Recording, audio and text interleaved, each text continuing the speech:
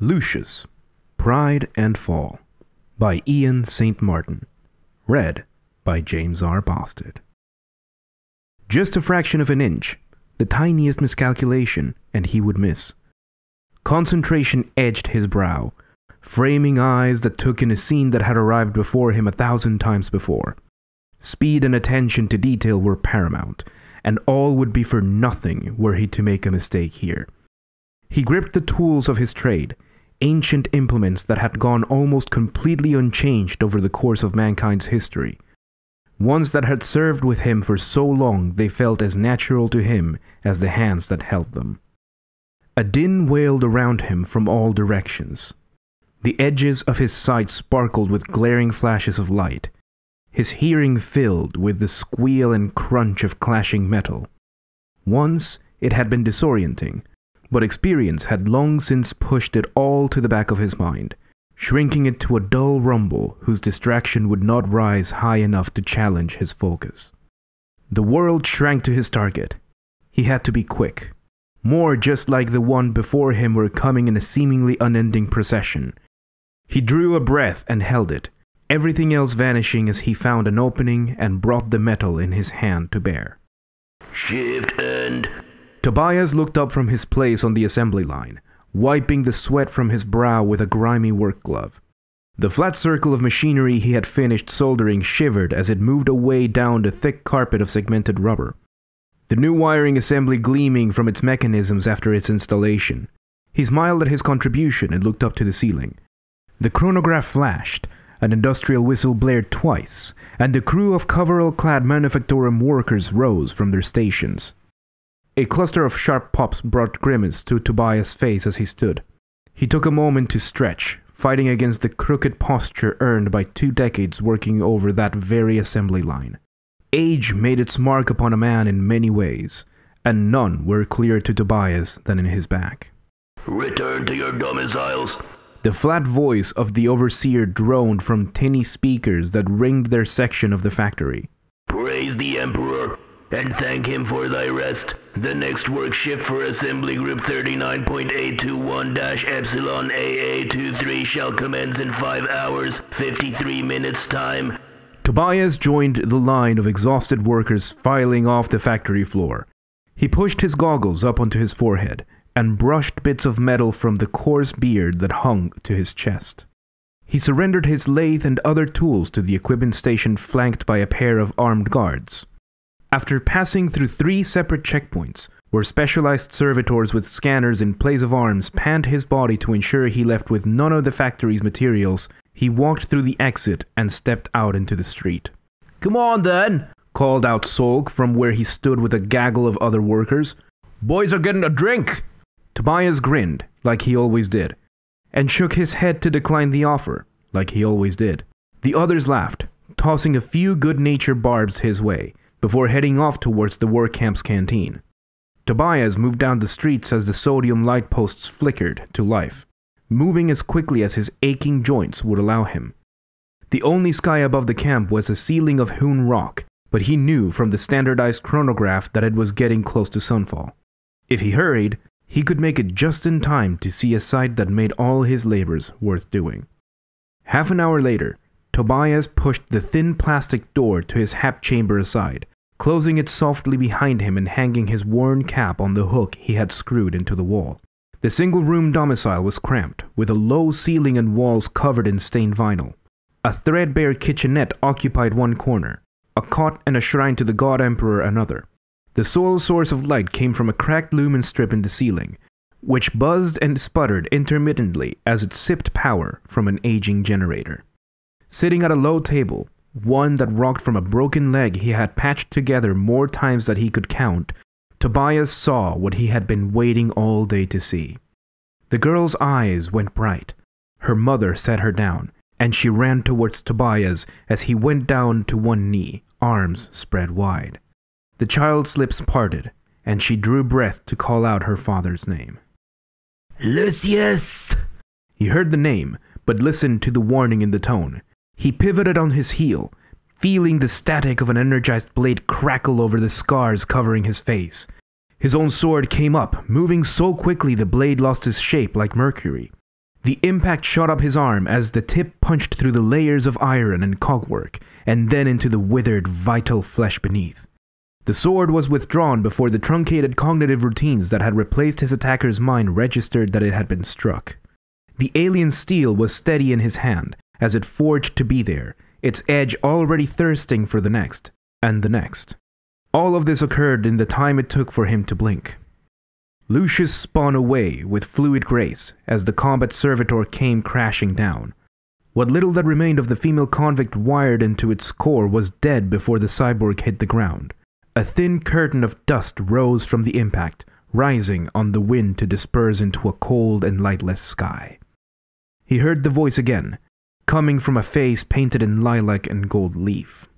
"Cutting it close," Chrysithius chuckled, hefting his sword towards the Eternal in mock salute. "You're losing your touch." Lucius stared at Chrysithius, his marred green eyes cold. He flung out his arm, hurling his lash at his brother. A barbed tentacle snapped a hand's breadth over the renegade Space Marine's head, decapitating another of the cyborg soldiers as it poised itself to strike at Chrysithius' back. "Am I?" said Lucius, before hauling back the lash with a whip crack. Tobias woke with a start. He clamped a hand to his mouth, stifling a cry, and breathed deeply through his nose. Once his heartbeat had steadied, he swept back the clinging locks of his hair pasted to his brow by cold sweat. Gingerly, he sat up, careful not to wake his wife and daughter sleeping next to him. He swung his legs over the edge of the cot and stood, moving slowly through the dark to the wash basin next to the kitchenette. Vestiges of the nightmare clung to Tobias' mind, half-formed images of bleeding things and inhuman screeching, and laughter. They faded as he splashed water against his face. Tobias did not know what the nightmare meant, or if it was supposed to mean anything. He sighed as he knelt before the shrine to the Emperor, lighting a votive candle that bathed him in its soft, tiny light.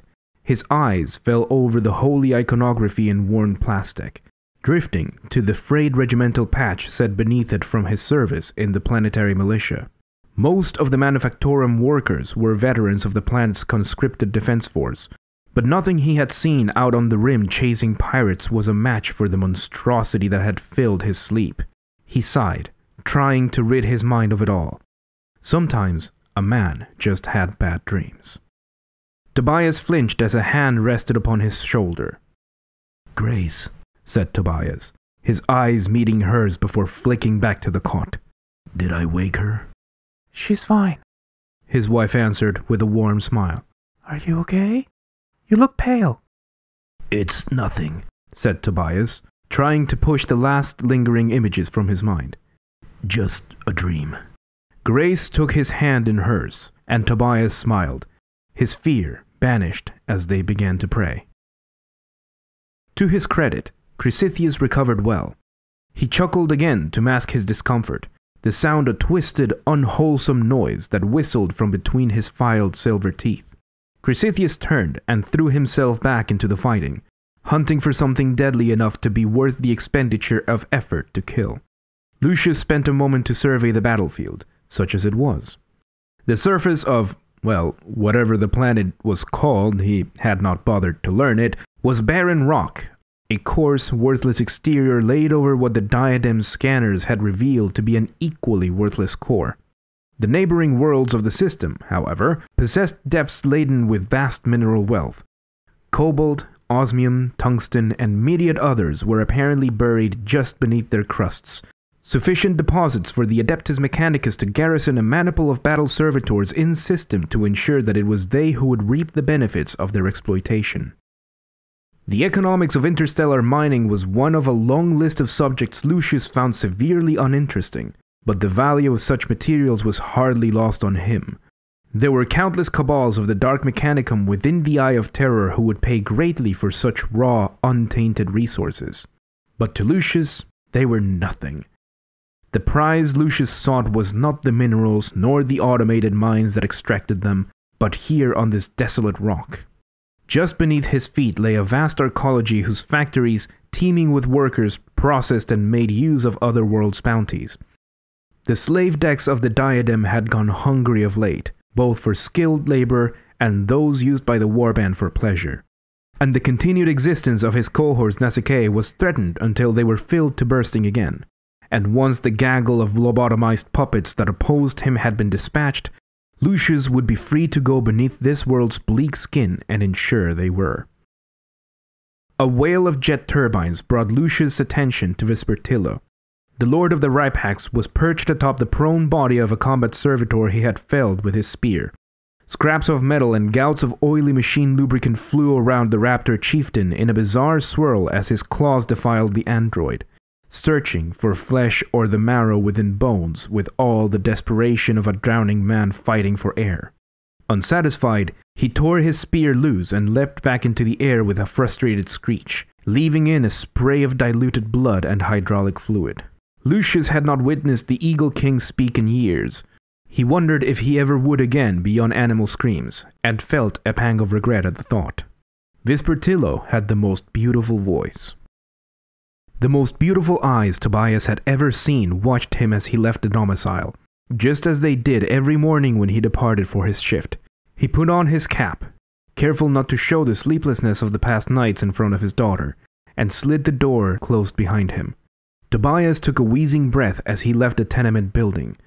The wheezing became coughing, and the coughing retching as he vomited a glob of black slime onto the street corner. Tobias' breath caught his throat, his eyes wide as he watched the ooze hiss and bubble on the rockreed. Vertigo weakened his knees and blurred his sight. He panted, holding a hand out to steady himself against the wall until his vision cleared. "Tobias?" said a voice from behind the reeling factory worker. He dragged a hand down to his face and turned, seeing a group of his fellows sulk at their fore. "You all right, brother?" Fine, He lied. long night, that's all. Sulk chuckled. "I guess you do your drinking at home." Right. Tobias forced a laugh. Going ahead, I'll catch up with you. The workers made off down towards the factory. Tobias gasped. His skin felt burning hot to the touch. He pulled up the sleeve of his jacket and gagged as he saw the dark lines of his veins threading through the flesh that had gone deathly pale. He had to breathe, to just take a moment to collect himself. The chronograph on the street corner chimed. Tobias sighed, groaning as he pushed off from the wall. He had to hurry. The call for the start of his shift would come in just a few minutes. Just a few minutes had passed since they had arrived on this planet, and Lucius was already starting to notice the number of combat servitors beginning to dwindle.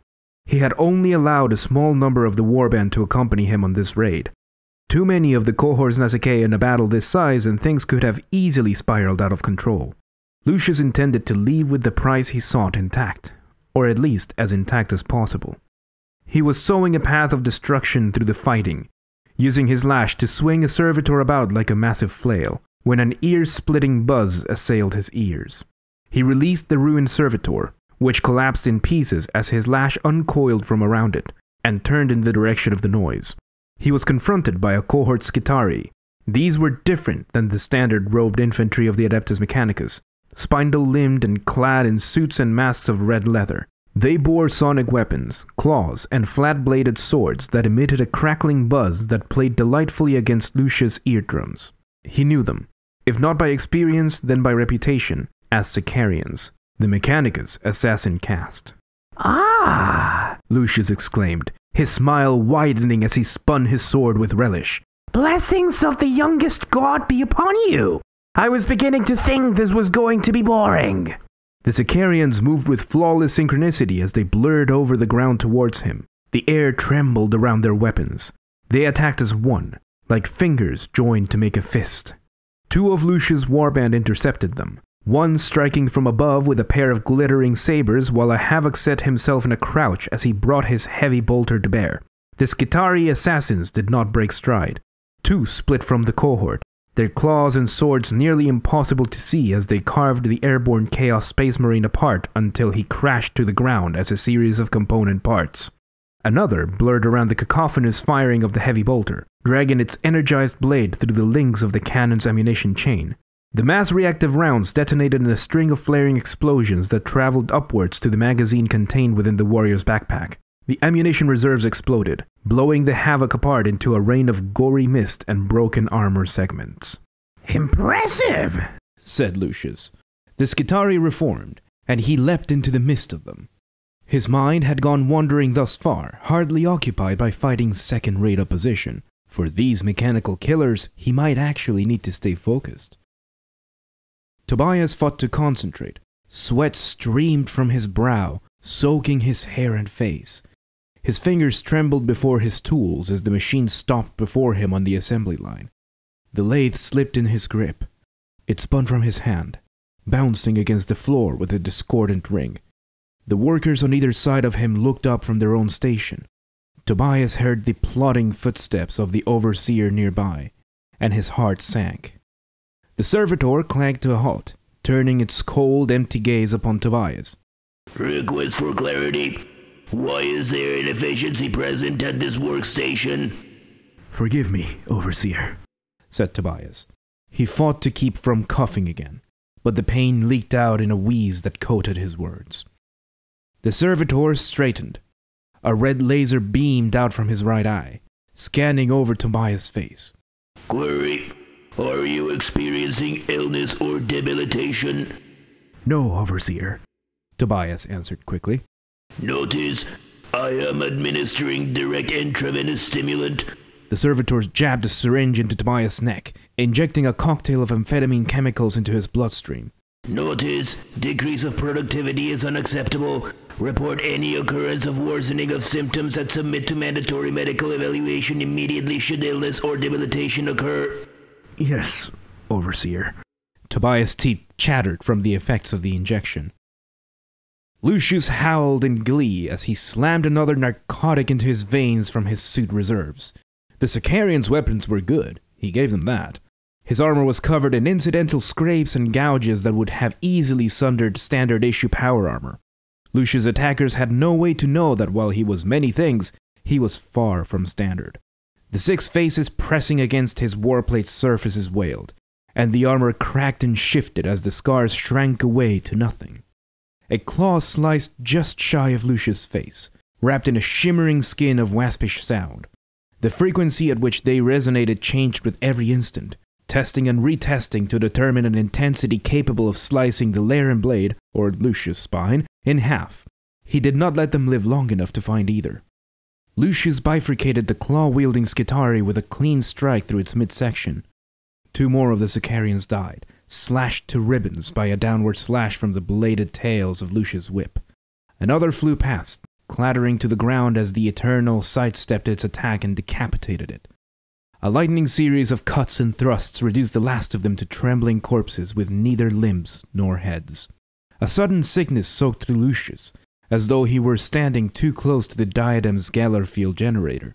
He staggered as something crashed into him from behind, scrambling across his shoulders. Slender, bird-like limbs sought to purchase between the plates of his armor. Lucius snarled, throwing himself into a somersault to dislodge it. A figure in long crimson robes landed softly upon the ground before him in a crouch, looking upon Lucius with clusters of wearing blue eyes. It was another of the Mechanicus clade killers. This one emitted a warbling aura of interference from the antenna that sprouted from the armored dome of its head. The destructive wavelengths crashed over Lucius, burning his flesh, causing blood to stream from his nose and ears, and filling his eyes with stinging tears. It was glorious. Lucius reached out, ensnaring the infiltrator with his whip, and drew the assassin closer. Papa? Tobias could barely make out Grace as she buried the child's face into her chest and carried her away from where he lay shivering on the cot. His vision tunneled sharply as he curled into a ball, gripping the thin sheet over him so tightly his knuckles cracked. Death was a fact of life for those who toiled in the factory. Men falling ill, to mold or rustling or plain exhaustion was far from uncommon. Tobias had seen more than one of his friends carried from their stations by the overseers to be provided with medical treatment. None of them had ever returned. This was something different. It was as though Tobias' nightmares had infected him with fever. They were no longer content to remain in his dreams, hauling themselves out into his waking life. Tobias gritted his teeth against the pain. a marrow-deep agony that filled his guts with razors. Tobias? Said Grace, tears streaming down her face as she cradled their child. Tobias squeezed his eyes shut. For days, people had stopped being recognizable to him. All he could see were horrible, skinless things that grinned with broken fangs. I don't know what to do, sobbed Grace. Tell me what to do. Tobias could just hear her voice as she pleaded to the shrine in the corner of the room. Deus Imperator, please, I don't know what to do. Huh? Hissed Lucius as the lash tightened around the infiltrator's chest. We didn't count on that, did we? He squeezed the barbed coils tighter and tighter. Blood and oil began to weep from every crack and seal in the Skitari's doomed head. Diodes and lenses shattered. With a sharp bark, Lucius drove the tip of the Laren blade through the Skitari's head. The giddiness of its interference mechanism ceased as the mortal parts within its shell died.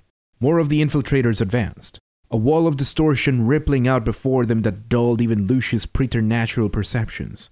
He sniffed away a nosebleed and made ready to attack, when a shadow fell over them. Lucius leapt back as the blurred red shape hurled down onto the Skitari from the sky. He recognized the distinctive rounded shape of a Castellan battle robot just before it made impact. Bits of rock and smoky thunder filled the air from the booming crash. Lucius stared into the aftermath of the blast, wind clawing at his face and armor, and watched as a silhouette enveloped in crackling mauve lightning appeared through the pall. The composer stepped forth from the veil of smoke and dust. He raised his palm, lifting the smoking battle robot over the infiltrators.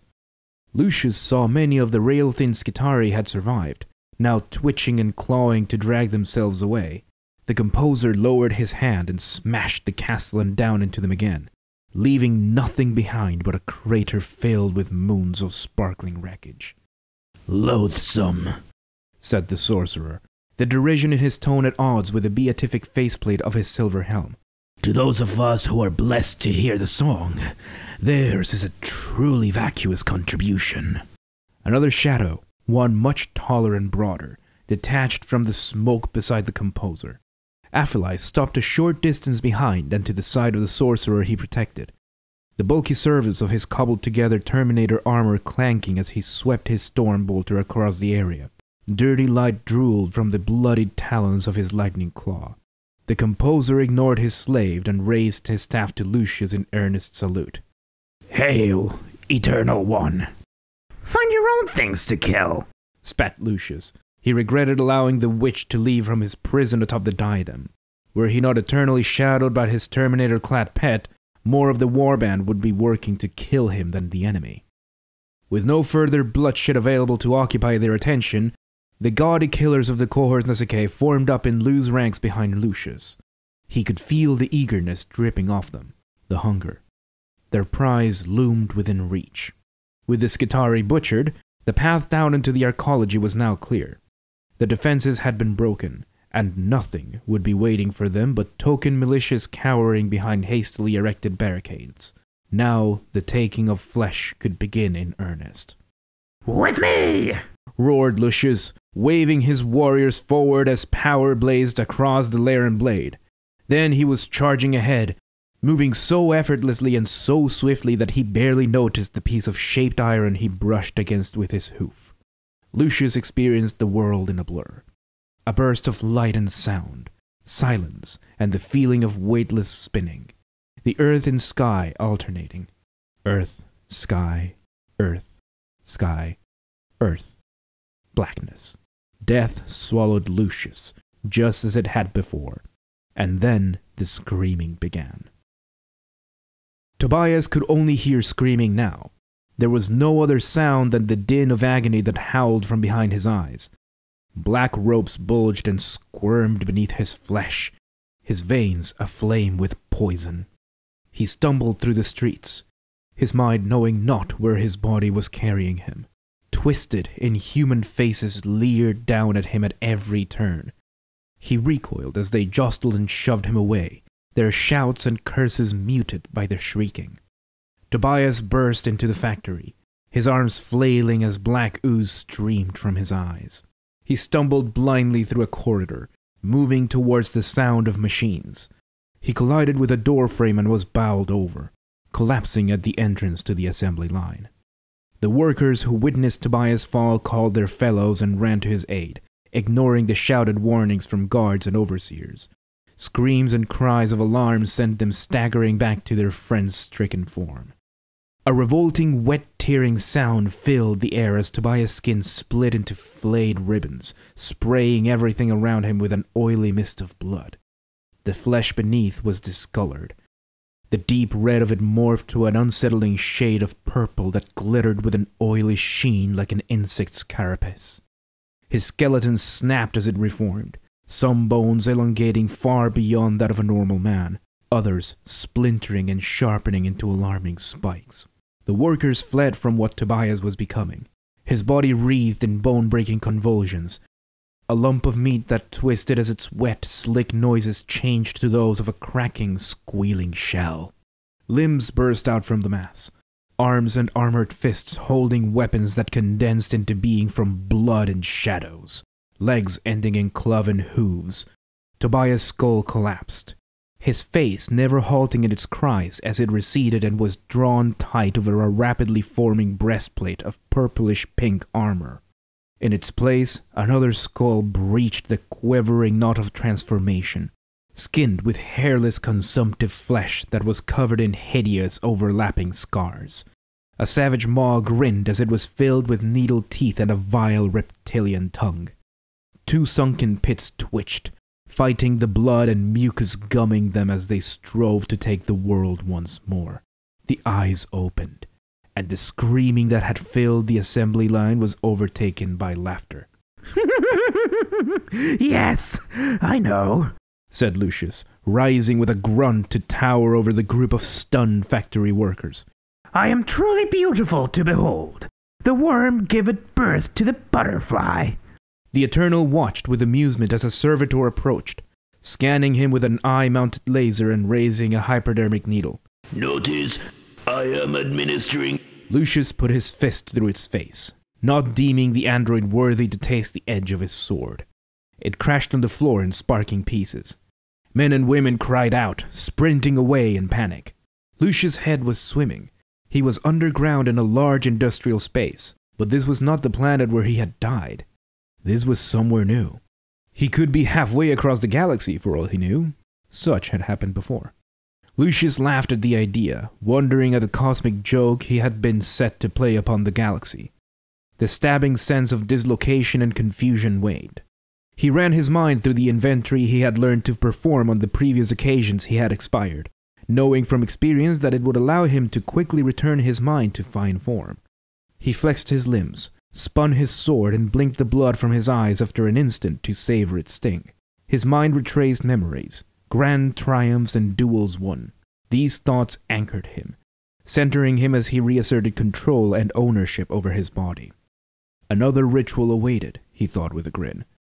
Lucius looked down, scanning the handful of wailing faces straining against the crackling plates of his armor until he found his newest pet. There!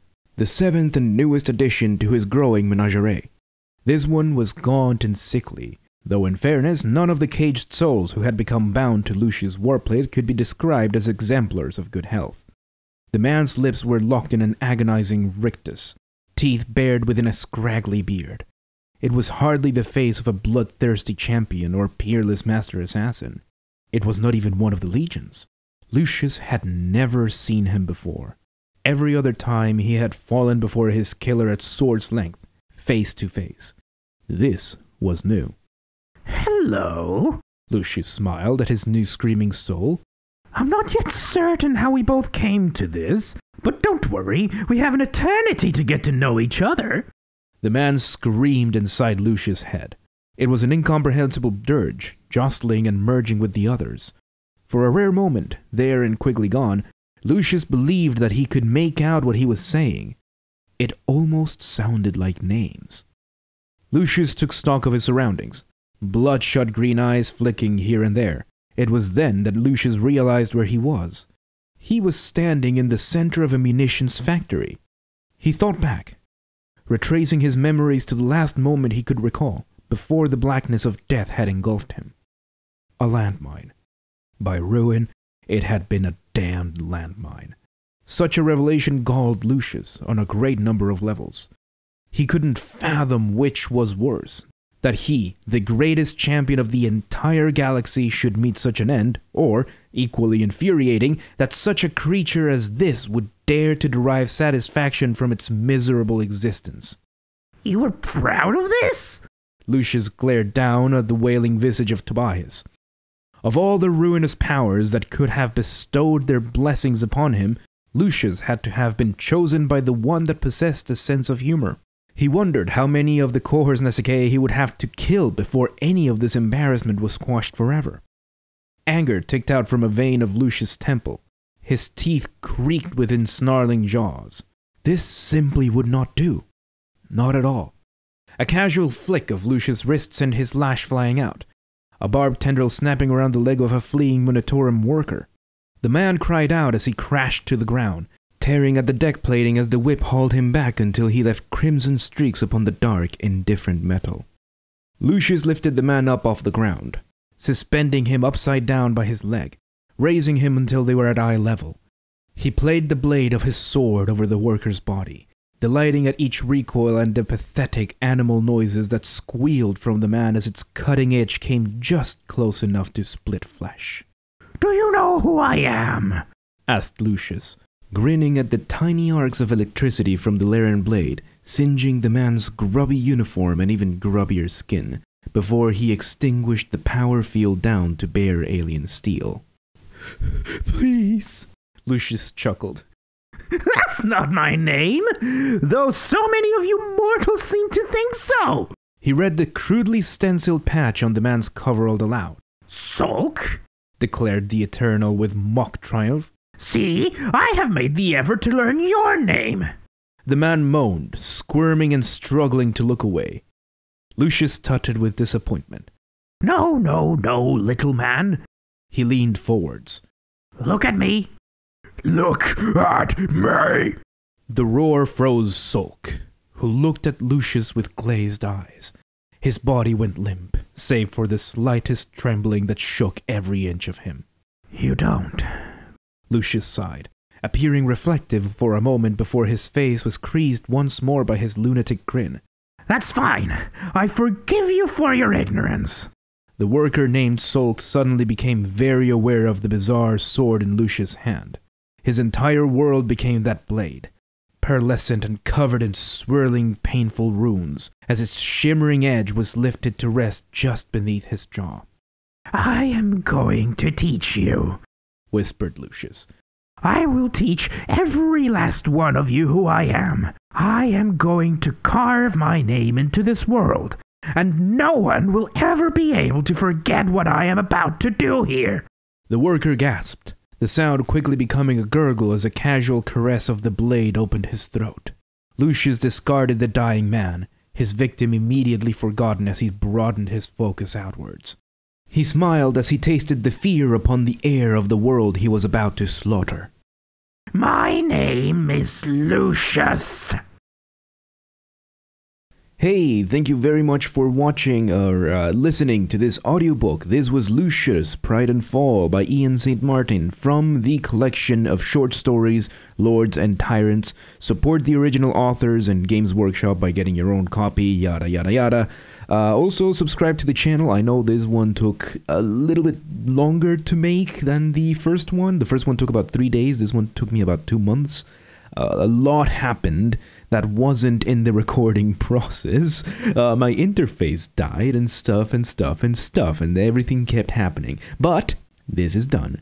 And now I'm off to the third one. I'm going to be doing Whispers by Alec Worley in the next audiobook. So if you would like to listen to that, subscribe to the channel, follow the Twitter, the Instagram, whatnot.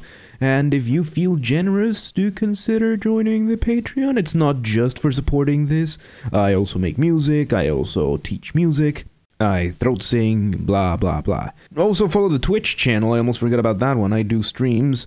At the time of releasing this video, I'm about to start a Soulsborne Hero Marathon, where I'm going to be playing from Demon Souls all the way to Sekiro. And you should totally join that. So anyway, thank you so very much for watching, and I'll see you next time, or you will hear me next time, I guess. Either way, goodbye.